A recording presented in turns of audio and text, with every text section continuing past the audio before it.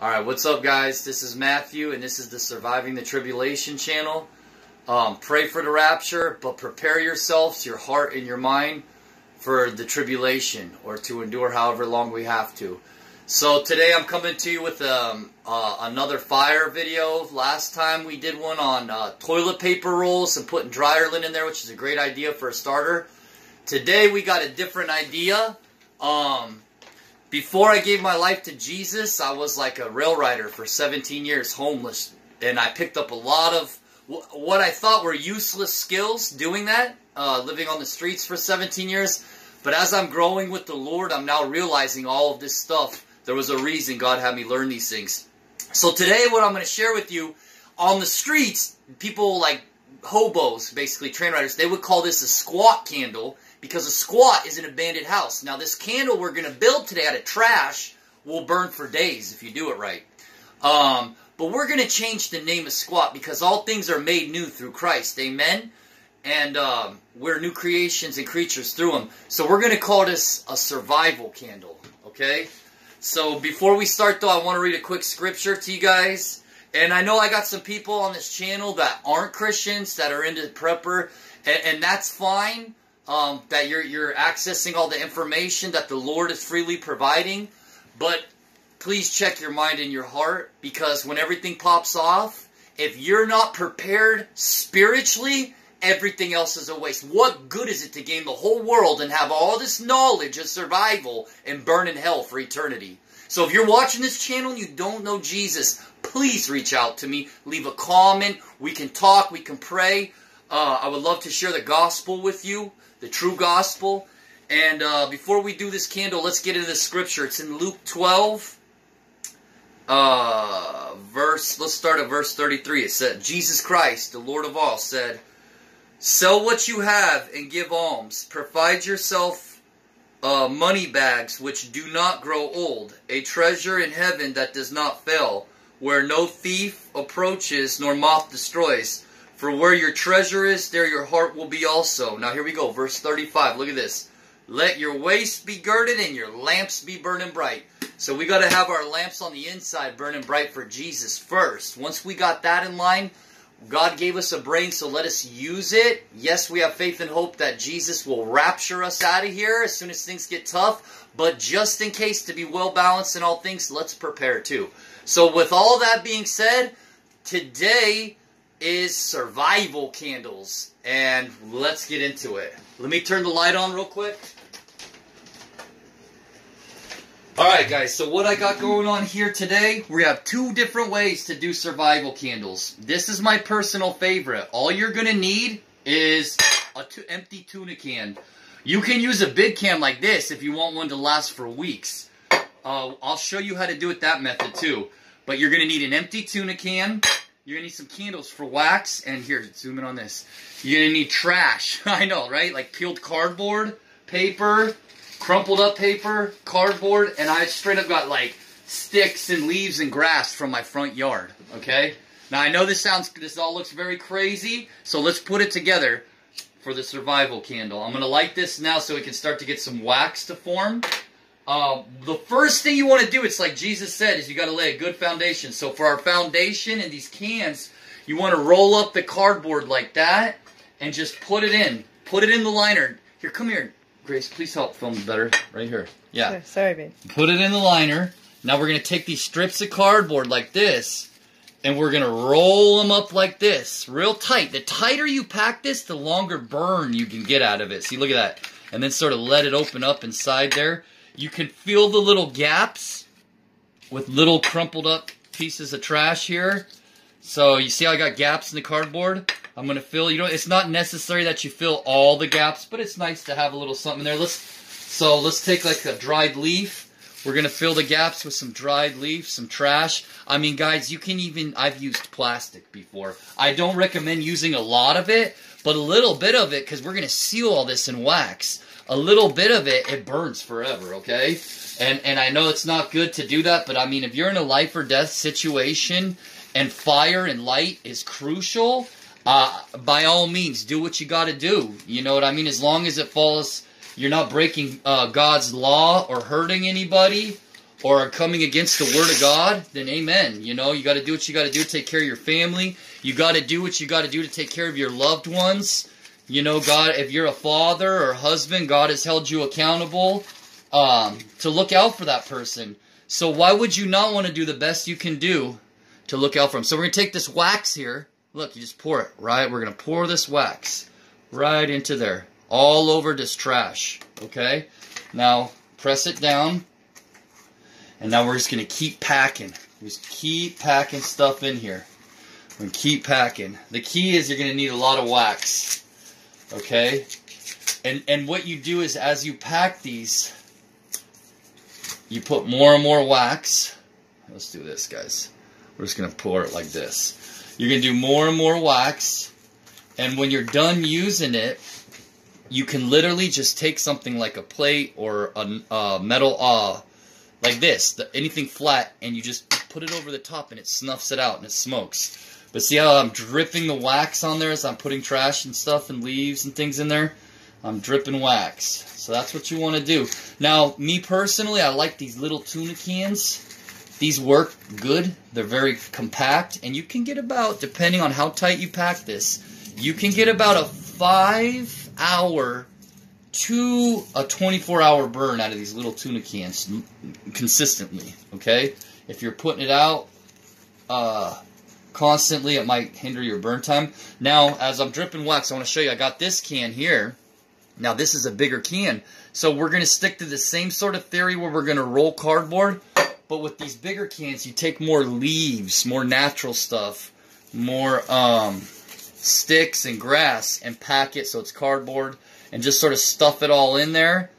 Look at that. That's dripping good now. See how it's all melting onto the cardboard and whatnot? You're going to stuff it all in here. Now, these bad boys right here, man, you can get these going for like a while. You know what I mean? Look at that. So I want you to get a close-up of that. See how I'm saturating it with wax? Just cover everything real good. Cover the leaves. Cover all the little cardboard. And as soon as we get all this nice and covered, what we're going to do is we are going to give a demonstration for you guys and burn it and show you how it works, okay? So let me get some more little paper to stuff in here while I'm doing this.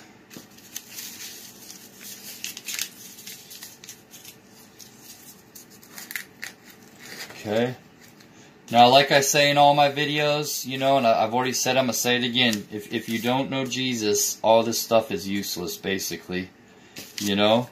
He's like I think I mentioned in the one video, Psalms 20, I believe it's verse 5, it says, some trust in chariots and some trust in horses, but we will trust in the name of the Lord our God. Amen? But it's also foolish for people at the same time to be like, oh, as soon as things get bad, I'm not going to prepare. I'm not going to buy food while it's within my power to do so. I'm not going to utilize the free internet to learn free information that could possibly help me in the future. I mean, that's foolish. You know what I mean? So, also, guys, as you're doing the candle thing, notice I'm twisting the candle. And what that does is it creates a heavier wax flow as you start to get down to the end of these candles. It speeds up. Praise God.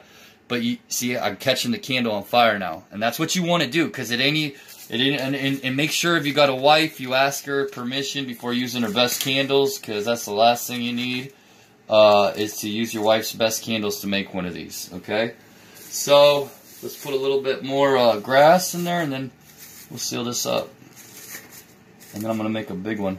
So, as I'm doing this, yeah, look at that. See, you want to get that wax on that grass. And it's like encapsulates it.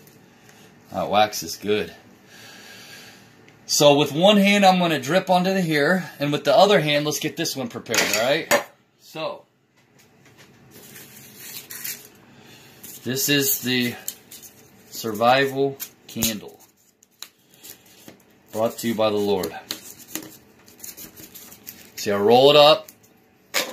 And then open it up inside of there. Let's do it again, because this is a big can, so we're going to need a lot in this one. Let's roll it up. Just fold it up. It's real simple. And, oh, you got to stuff it in there and let it sort of expand out.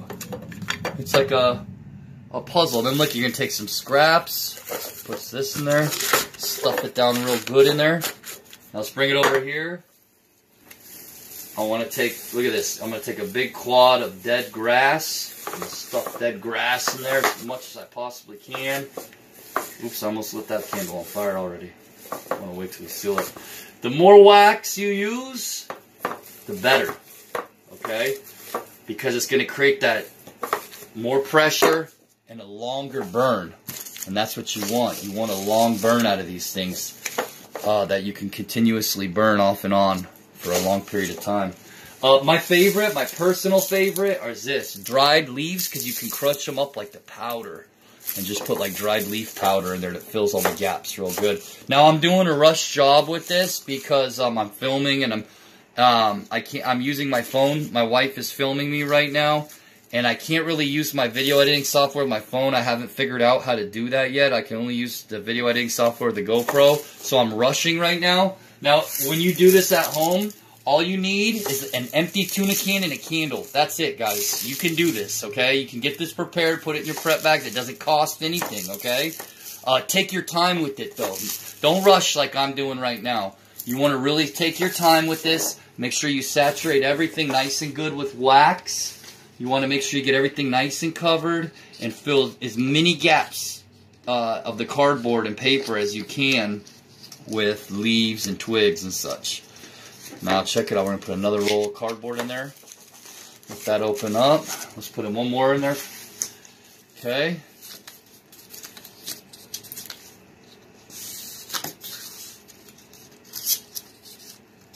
Sealing it up. And we're twisting the candle to get a better burn out of these things, okay? Notice that.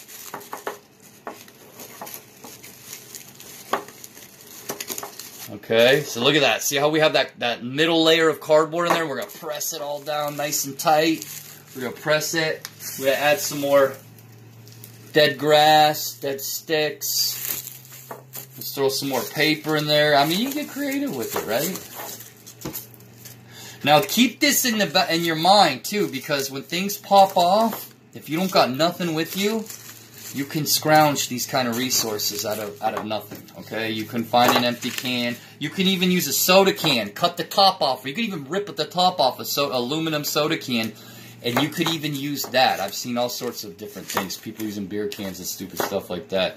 But, I mean, this is one of those things that, especially if you live in the north and it's cold weather, you're going to need heat. And if you have any source of fire, say you're down to 1 or 2 matches. You can make one of these and use it like a torch, right? You can light it and keep it going for a couple days. So you just made that 1 or 2 matches last for a more extended period of time. You know what I'm saying? Look at oh yeah, there we go. Now we're filling it in. Now we're filling. Look at all that wax. Yep. Good job here. Okay. Now let me get some. I don't want to burn my hands up here. Let me start to put wax on here. Alright. So we'll wait for this wax to harden now. And we're going to have, that'll be our first squat candle. Once the wax hardens, press it. Just wait a second. Well, we want to wait to do that though. And, actually it should be good. Yeah, it's good. Okay, so we're going to press it flat. Nice and flat. Let me set that there for a minute. Oh. Look at that. Hold on 1 minute, guys.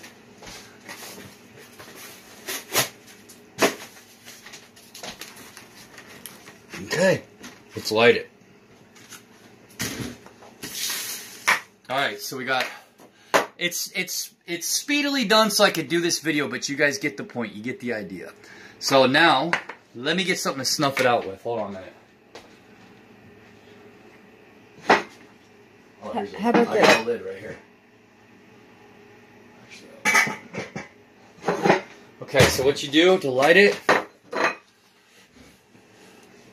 you can take the wrapper off and use that as part of the fuel.